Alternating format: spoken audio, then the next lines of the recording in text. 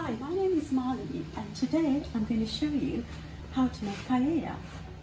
Paella is a Spanish rice dish originally from Valencia.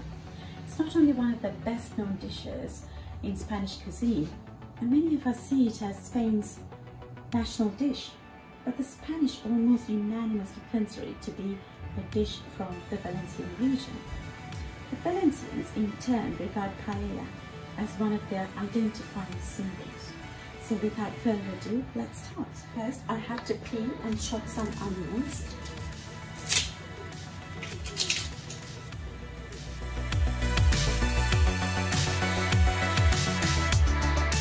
So here we are, I have peeled the onions and I have my trusty chopper. Honestly, when you're in the kitchen, try and make life easy for you by getting one of these choppers that does absolutely all the chopping and cutting that you require in the kitchen. And when you're using tomatoes, get chopped tin tomatoes like I've done here. This is Italian stallion chopped tomatoes. And then for peppers, I've got ready prepared ones. And the herbs, I can just chop it quite easily. And the beans and the green peas, I have got them prepared already. So here we go. I'm going to chop the onions. This is going to be a little bit noisy, but bear with.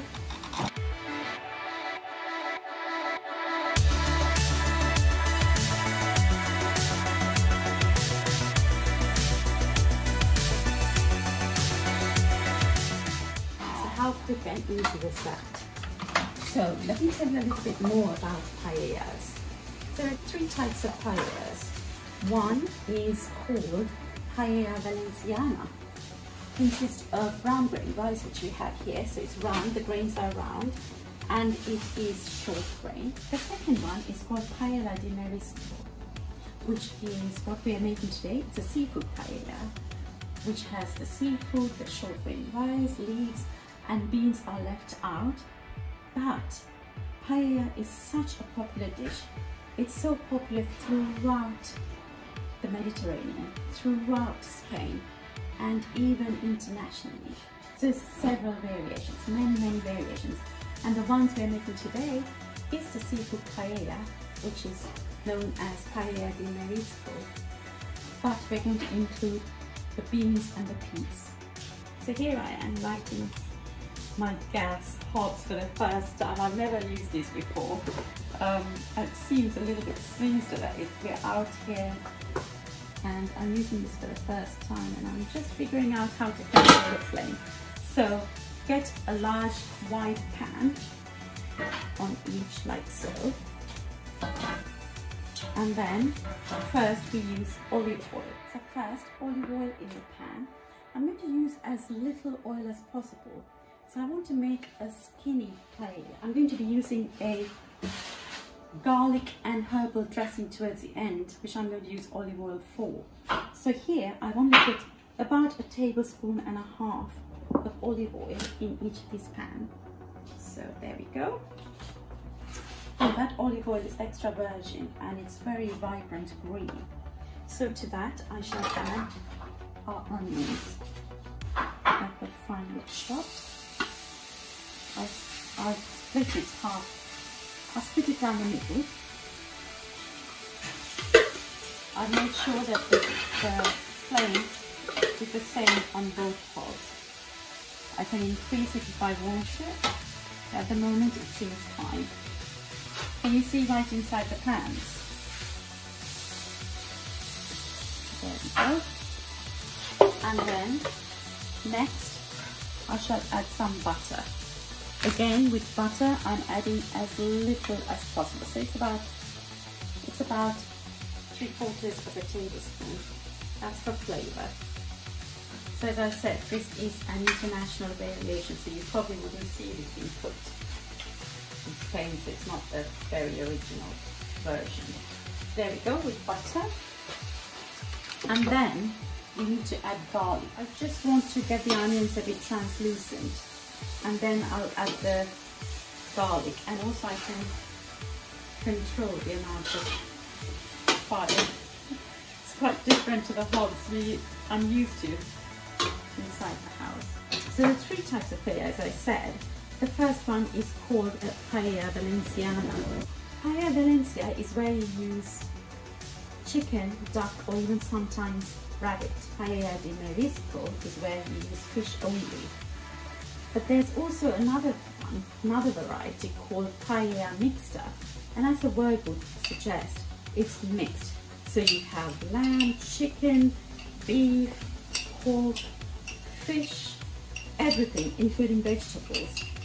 But that's for another day. So here goes garlic. So now I'm getting very close to putting the rice in. So garlic is 1 tablespoon in each. So here I've got the onions and the garlic cooked. The aroma is amazing. So now, when everyone else would be grating some tomatoes into it, I shall open a Italian chopped tomatoes, and I'm just going to pour it straight in. There it goes. Tomatoes are gently simmering away. Same here.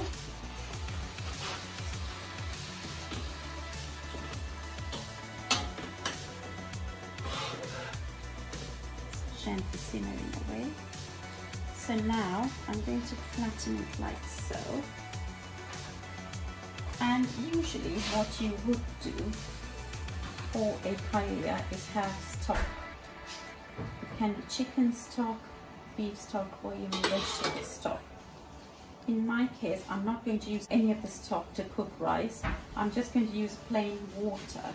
And I'm going to tell you why I'm doing that. So ginger is not really an ingredient that goes in here, but as we're using fish, I like to add just about 1/4 tablespoon of ginger. Ginger has the lovely sweet flavor, as well as the freshness is important when you cook seafood. So I'm just putting some ginger in there, dotting it and mixing it in. So now I'm ready to add the rice. So here I have pudding rice. It's called pudding rice. Basically, all you have to make sure is that the rice grains are short, so they're round, like so. They're not the long grain and they're not basmati, so they're round and short grain. So I'm going to add rice just to cover the pan. So I'd say it's 2 cups of rice in each pan. So while I'm pouring it in, I am actually holding the rest, so I know that it's just 2 cups in here. And then you keep stirring the rice in. Make sure that every grain of rice is coated thoroughly in this lovely tomato, onion, garlic, ginger, and olive oil and butter mixture that you have so carefully made. So do that. Make sure you do that. And same again on the other side. So that's well coated. And then I go to the other side. In fact, I can afford to have a spoon each. So this is the other spoon. I do the same again to make sure that every grain of rice is coated in this amazing flavorful tomato, onion, garlic, ginger mixture. So I just flattened it. And the star ingredient for paella is the saffron. So we have saffron here. Apparently hundreds of flowers go into making a tiny jar like this of saffron. This one's called the finest pure Mancha Spanish saffron. See, it's Spanish. So choose everything Spanish. So I'm only going to need a pinch each. So even when I take it out, I'm going to hold it above the pan so that I don't lose any. You take the saffron in your palm, just crush it and then sprinkle it. And when you add the water to your rice, the saffron will permeate its amazing color, not least its color, but also its authentic, amazing flavors. So just crush it in your palm and then sprinkle it like so. Now I'm not going to add any stock. I'm just going to use water. Just make sure that it's 2.5 centimeters, so 1 inch higher than the level of the rice. So here we go. And then you have enough water to cook the rice. There you go. And same again on this side. An inch higher than the level of the rice. An inch is 2.5 centimeters. And there we go. So what I'm trying to do now is to get it to a bubble and then leave it to simmer for 20 minutes. Before I leave it to simmer, I'm going to add the lovely, amazing, wonderful seafood. So before I add the seafood, I'm going to season it with salt. So seasoning with salt is just pick up some salt, or just season it like you would salt your chips, as I always say. So about half a tablespoon of salt in each. So I'm going to, for the time being, reduce the flame as much as I can, because adding the fish is going to take a couple of minutes, so I don't want the rice to start burning. So here I have some squid rings, and here I have some haddock fillets, which I also have some prawns, which are going in. And this is going to be the star of the show, which is langoustines. They have eyes and all, so if you're a vegetarian, avert your eyes. And with the fish, I'm going to put some fresh salmon as well.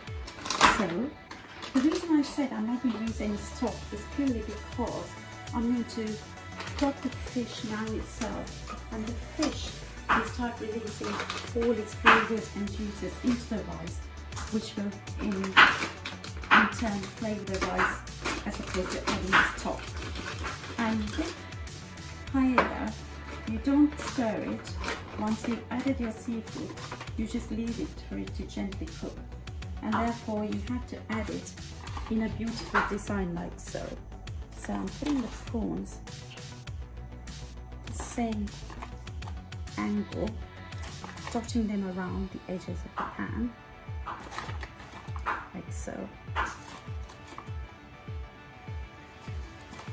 And also these prawns have got their shells on.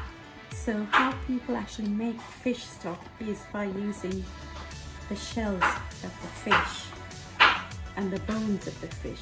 So here, by keeping the shell on, you're automatically creating your own stock. So I've gone one full round, now I'm going a second round, like so. I have to be quick, because from here onwards the rice only takes 20 minutes to cook. So it's a very quick and easy, stylish, wonderful dish. So here we go. You will see all the seafood once the rice has absorbed all the water. So now goes the prawns in the other dish. So these prawns are peeled. So they go like so, dotting them around. So once you've added all your seafood, you will not stir the rice, you'll just leave it to cook in a light simmer on medium to low heat for 20 minutes.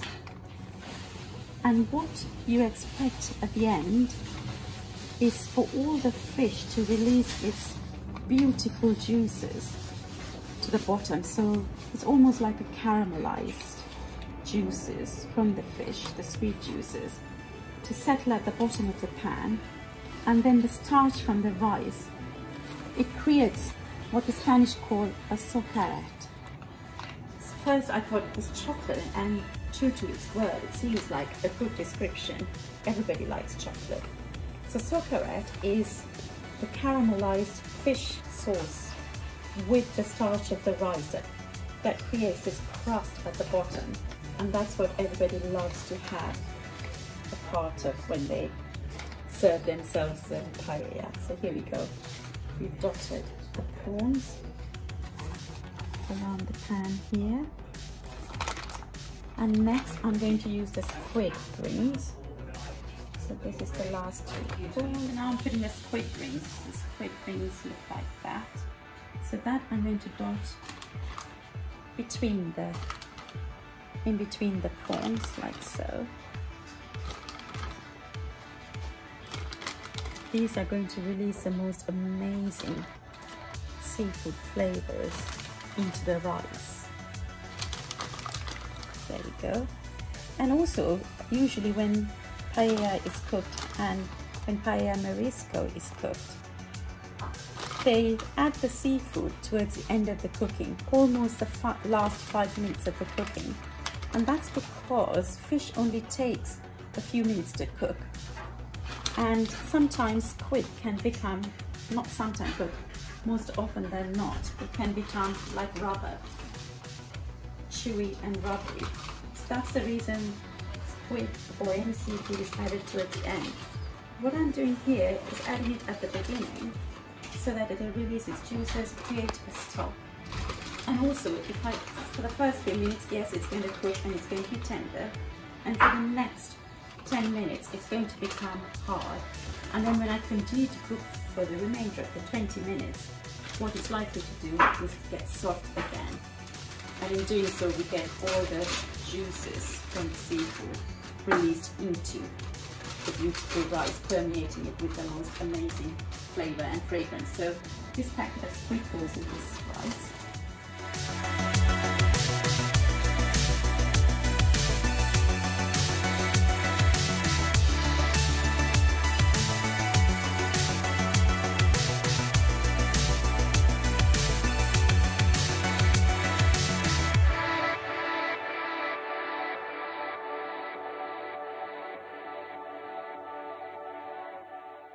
And then for this paella, I want to add some salmon pieces and also some haddock. I'm going to cut each of these pieces into 3 and then dot it in the middle here.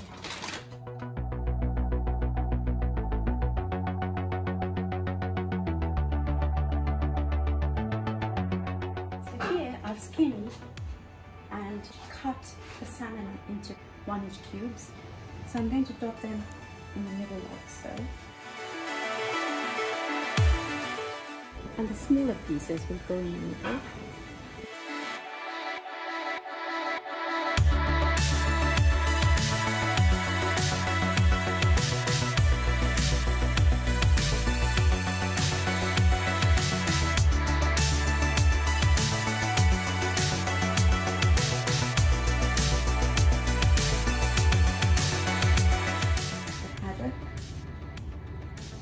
On the edges, like so.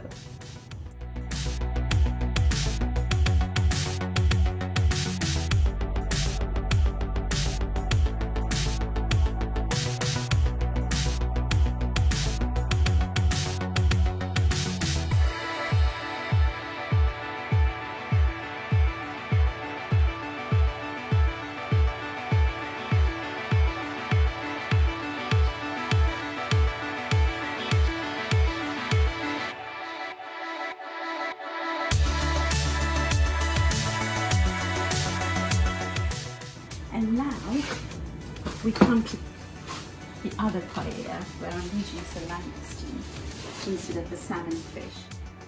So this one has actually got claws, whilst that one didn't, so maybe it is special. So around the fish like so.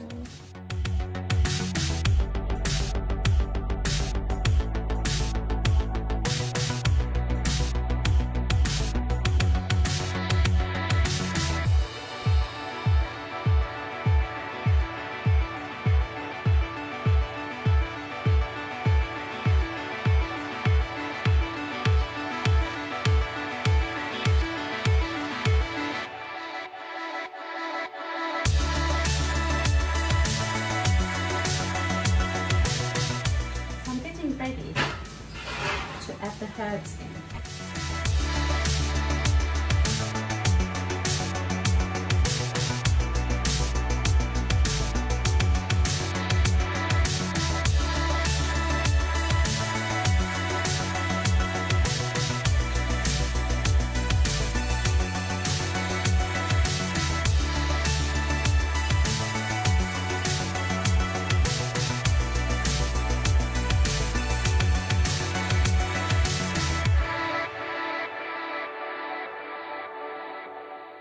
And the beans I pre-prepared, just toss the beans in some olive oil, but I'm not putting those in because the pans are quite crowded.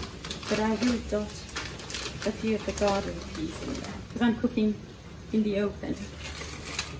I have to make sure that nothing gets blown for the wind. Look at how beautiful that looks.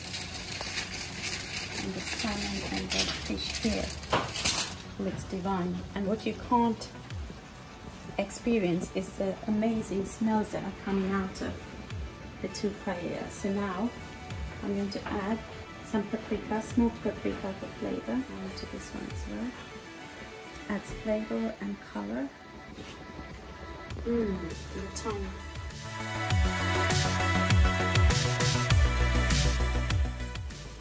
And then the other one's going to receive the lovely rosemary.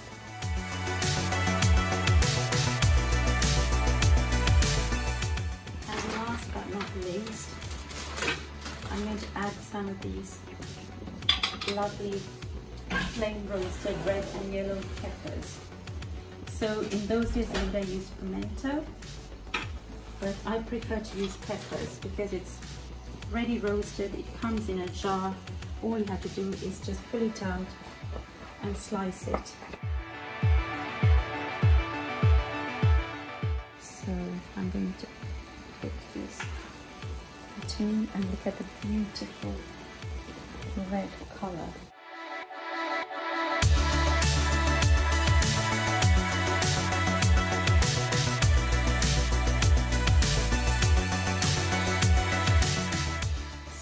Use it alternately.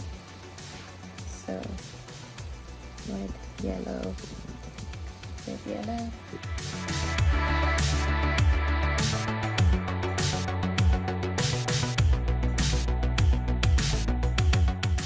So I shall cover it up and let it steam its spaces. So, and now I'll do the same with the other one.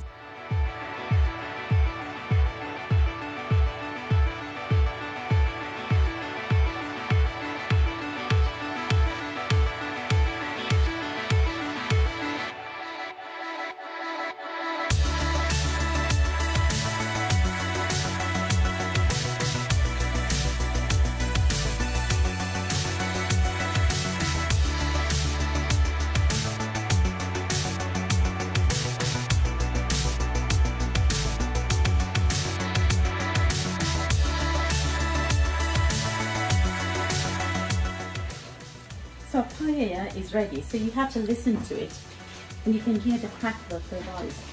What that means is that the socarette that we spoke about earlier is actually happening.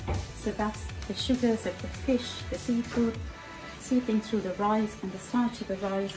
Together it caramelizes at the bottom of the pan. And now I'm going to make the lemony herby dressing to go on top. So if you remember, I said I'm not going to add too much of oil because I wanted to make a lovely lemony dressing at the end. So that's what I'm going to do now. So I just sprinkled a little bit more rosemary in there. I'm also going to add some peas.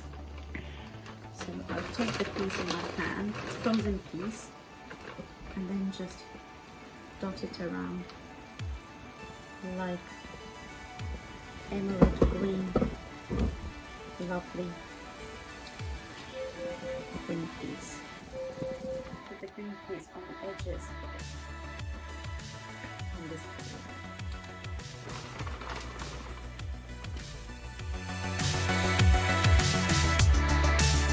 So I've actually zested 2 lemons.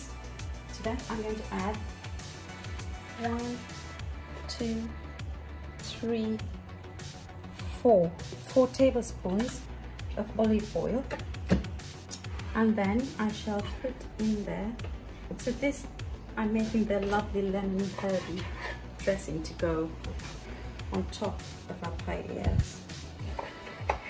So this is for both paellas, so 1.5 lemons may seem like a lot, but we do need it. So here we go.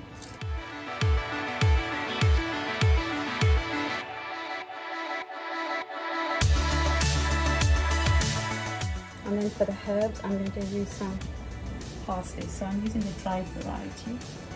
If you have the fresh ones, you can use it. I'm also going to put a little bit of coriander, also the dried variety. And I shall also chop some chives.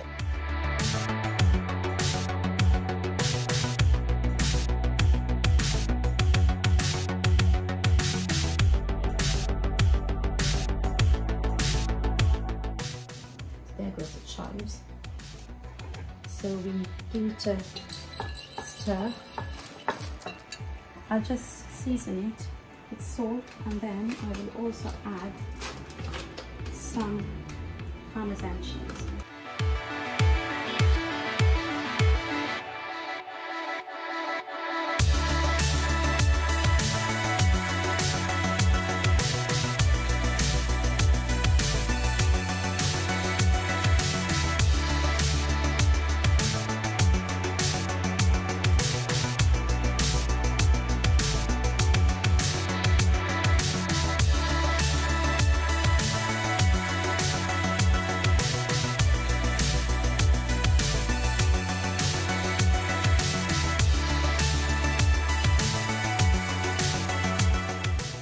So here's our seafood paella ready, or Paella de Marisco is ready.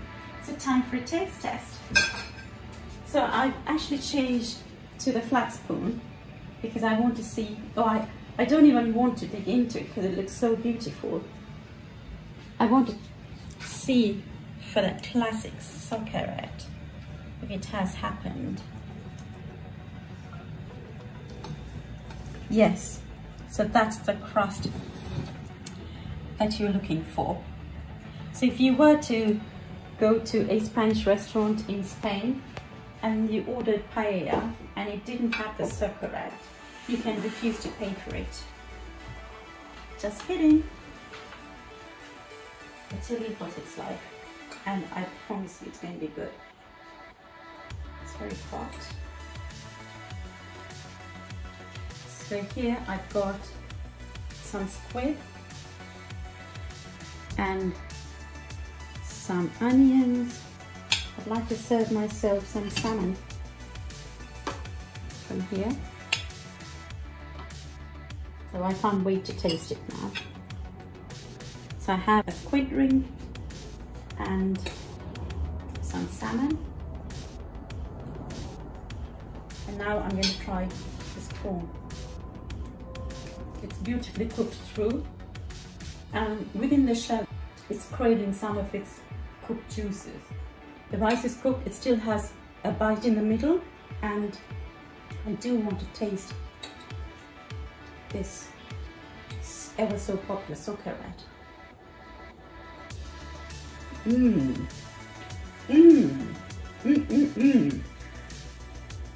It's caramelized juices with the starch from the rice.